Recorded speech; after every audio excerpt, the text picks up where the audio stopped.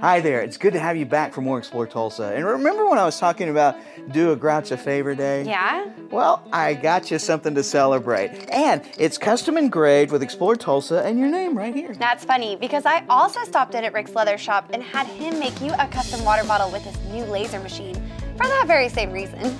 Rick has so much to choose from leather goods to custom engraving. It could be something good for the Grouch in your life.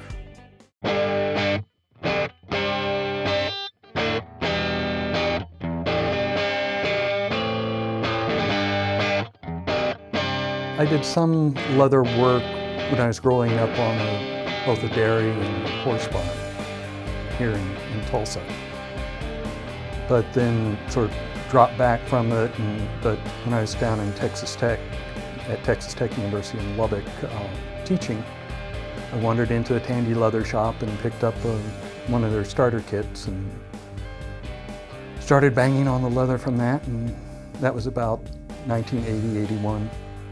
So it was something to do in a hobby, and I discovered I liked it and have a little bit of talent with it. But when I retired in 2006 and moved back here, took it back up, did a few pieces for the Oklahoma Aquarium where I was volunteering, started entering things in the Tulsa Fair, and sort of went from there. And about a year ago, I opened this shop because my wife was tired of having all my stuff in the house, and I was tired of dealing with the heat and the cold in the garage.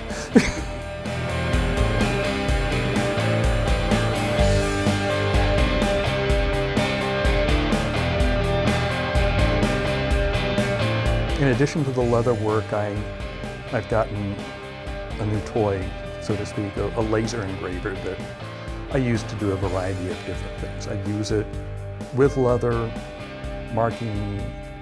Like this is a big season, people will buy, rather than having me make a wallet, they'll go out and buy one, bring it by, and then I will use a laser to put a name or a phrase on it or something.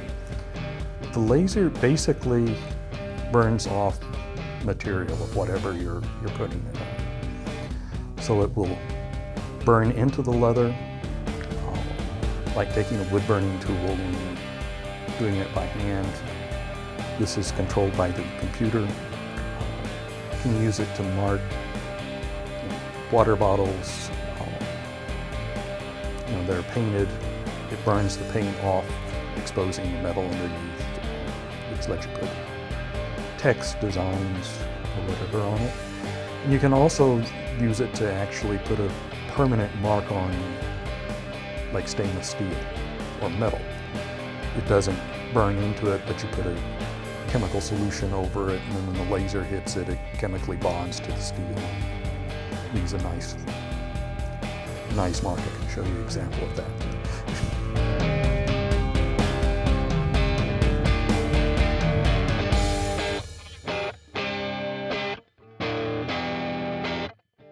It's a great stress relief because you're beat on and stuff.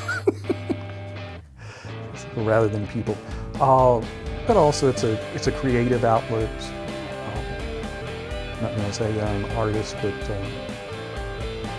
it's satisfying to do something with your hands and have something result from it, and bring something from an idea to fruition.